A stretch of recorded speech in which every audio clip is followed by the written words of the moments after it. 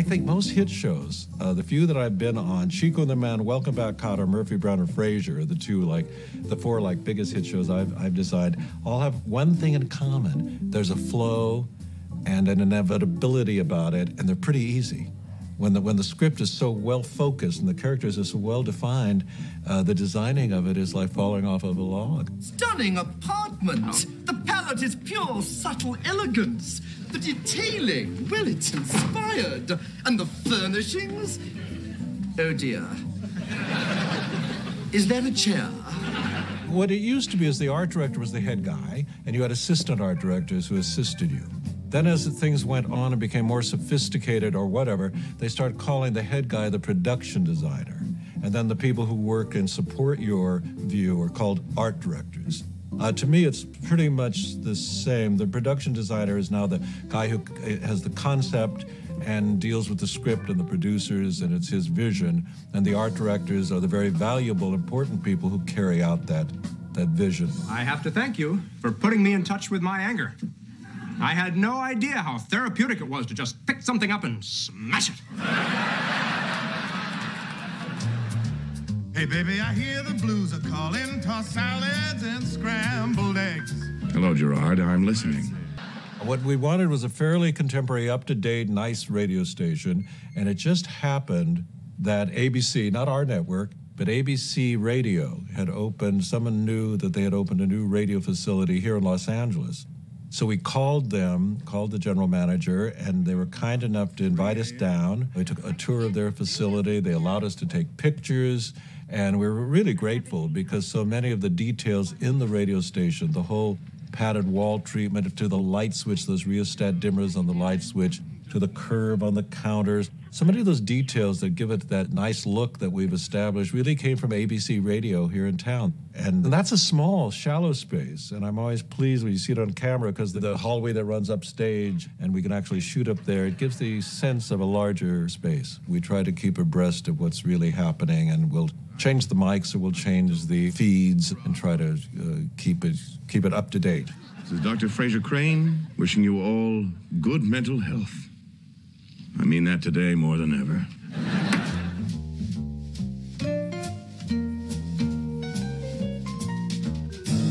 Oh, Niles. Oh, Frasier. What a serendipitous event. How did you discover my favorite coffee bar? Well, the radio station's right across the street. I did my first show today. Yes, you did, didn't you?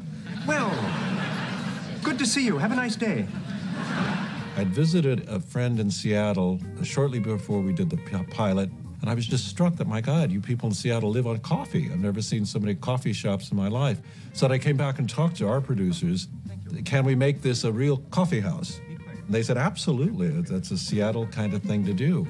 And then I went out and started photographing all the local coffee places that we could find in Los Angeles, little funky places and chain places. And there weren't that many. We probably went to 2 or 3 on Melrose Avenue until we had enough photos to kind of compile a look that we felt comfortable with. Sit down, Niles. And so instead of the Starbucks slicker or contemporary look, we wanted a real warm, funky, older look, like a place that had been here for, many years. Are you ready to order? Yes. Double decaf, non-fat latte, medium foam, dusted with just the faintest whisper of cinnamon. I'll have a black coffee. It's a small space, but we had 3 different versions of this. We had the big cafes in Nervosa, when we have the whole side of the stage for it. We had a middle-sized version where we're sitting where we are now, and we had a little eensy-teensy version that we put under the bleachers over there. And sometimes we get so many sets on the stage that we have to go to the little eensy-teensy, which means the poor director has only this much to shoot. So we have 3 versions going. My brother will have a decaf. Sharon Valjean was our decorator on the pilot, and Mark Brown, who works with her, they just went out and found the stuff and brought in pictures of things, and we decided, what to get, and decided to make the little reading area up there with the little library where people could sit and hang out and read. And it was kind of neat to do, because now we're so used to this look and so used to this ambiance that at the time everyone would come in and go, wow, that's really cool, Here we are, 1 latte, 1 coffee, and 1 cookie. I I think they call this thing a biscotti. No need to talk down to the man. Off you go.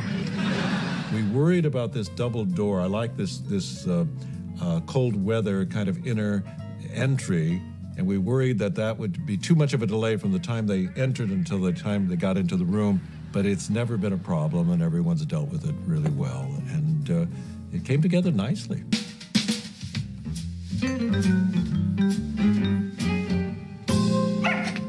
Dad, thought we had an agreement. And he doesn't roll around on my sofa, and I don't throw him in front of a bus. No one has asked for plans of the Cafe Nervoso, the radio station, but a lot of people write in or call in and want to know the Chanel sofa. They're anxious to know where they can get a sofa like that. The fireplace is something people want to know. They're hoping that it exists someplace that they could buy, and oftentimes we'll send a copy of the drawings, and if they want to have it built, they can. The doors in his apartment, they all want to know where they can get those doors, which were custom-made here, and the wood is really painted. It's not even real. But some people have indicated, they haven't sent me the pictures, but they've indicated they have taken some of the ideas and put them in their own homes. Uh-oh. 2 syllables every homeowner loves to hear upon entering the door. Wendell Johnson was my art director on the pilot in the first season or two, and we just found this a joyous experience. And the 3 guys, the 3 producers, were so in sync with what we were doing. And I was so thrilled when they wanted his apartment to be contemporary and not stuffy and old-fashioned, and delighted that they wanted to do a little coffee shop, a little diner. In the radio station, everything just kind of fell together very quickly and very easily. Are you out of your mind? A gun just went off in here. Niles bought a starter's pistol. And there's no need to get snippy. Accidents happen, you know. Oh, I'm sorry. Was I snippy? Every person on this set is supportive of each other. Every person is generous. Every person the goal is only to do your best work. From day one, we were all given the assignment, just give us your best work. And they don't nickel and dime you. They don't second guess you. There is just a feeling of freedom and creativity that is unique in my experience. It's the one and only. Now, what happens is it's ruined me for all other series. You see, I could comfortably retire, and it's been an extraordinary experience in that way. Hi, I'm Roy Christopher, production designer on Frasier, and welcome to Frasier's apartment in Seattle, Washington. And here we're at the front door area of the apartment, and right inside the front door, because we're in Seattle and they do get a bit of rain, we have the umbrella stand, and where people drop their umbrellas. I never think it rains quite enough in the show, but it's something difficult to deal with every week. So every once in a while we get a good rainstorm. There's a cabinet here, kind of in a postmodern style. There's Eddie's leash always standing by for Martin and Eddie to take that little stroll. We try to personalize the set as much as possible and really make it as real as possible, so you believe it really is where Frasier and his family lives. For instance, right inside the door, there's a picture of the son Frederick, and over the years, the prop department, the set decorators update the picture, and we keep getting new pictures of the actor who plays Frederick, and he gets a little older as the years go on. The things in the cabinet are really, and throughout the apartment, are kind of an eclectic collection of things that Frasier has collected over the years. He's traveled widely. He has an interest in primitive and African art, pre-Columbian art, and texture and color, and you know, he's a man. He's a connoisseur of many things. It was a great thrill to design this set because you're given a leading character who is so sophisticated and so worldly and has such exquisite taste that for myself and the original set decorator Sharon Valjean, and for Ron Olson, who's our current set decorator, it's been a joy to bring to life the world of Frasier Crane. Here to my left is a piece of sculpture that was very prominently featured in the first 2 seasons of Frasier. We call him Froggy. And it's kind of again a humorous kind of touch in the set. Later, as the series went on, we changed that to something else. One of the few things in the set that has been altered. The area behind the couch here is one area that we do change, keep updating, keep changing the objects on so that there's a sense that real people live here and they don't just have the same thing year after year. And in the first 2 years, it altered a little bit, and now we tend to change it a little more. The little stack tables here are just a unique contemporary design. It's just kind of quirky and humorous. This is one of the key areas of the set, primarily the couch and the fireplace area. People in the family gather, and it's a very critical area of the set. And when I read the script of the show, the pilot script, the creators, David, and Peter, had called for a very specific couch. And this couch is an exact replica of the one Coco Chanel had in her Paris atelier. The real couch, her real couch, is something like 12 feet long and 4 feet deep. It's a very huge piece. So we researched it, the decorator, Sharon and I researched it and got photos of it, and then had this special couch built with wonderful suede cloth, actual suede, and as a reproduction of the Coco Chanel couch. Since then, it's been manufactured by a few manufacturers. It's a very popular kind of piece of furniture. Probably the most enjoyed piece of furniture on the set is Dad's crummy chair. I remember when we were doing the pilot, the whole set was looking very spiffy and very glamorous the first, when we were getting ready for the first show. And then, of course, we had to bring in this chair. Unfortunately, there wasn't anything really awful enough on the market. We couldn't find anything new or anything used that the producers thought was really ugly enough. So Sharon Valjean went out and found this old recliner, and then went and shopped for a lot of really ugly fabric, and finally we found something that everyone agreed really was awful enough, and then we had the chair upholstered and then aged and doctored up so it really looked disreputable.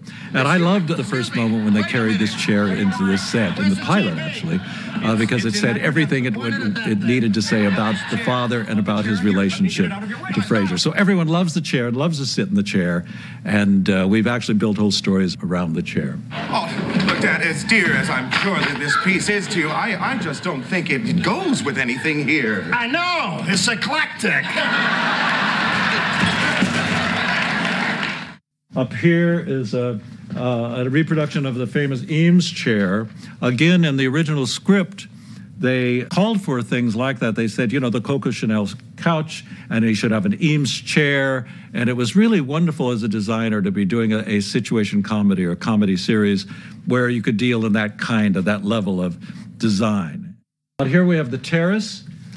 People always, in Seattle, always want to know where this condominium is located, because they would like to have a place in this building with this view.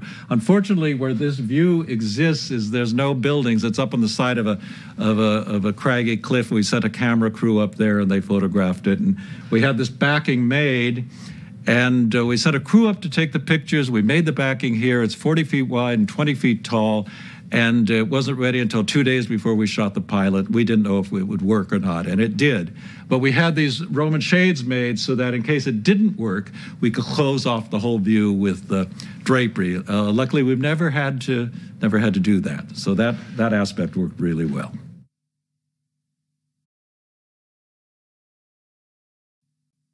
Being on a high-rise in Seattle or a high-rise any place else, I mean, you have to have a telescope. It's also been featured in a couple of stories, and it's just kind of an old piece that Frasier's had for many years, and we thought it looked really nice in the set.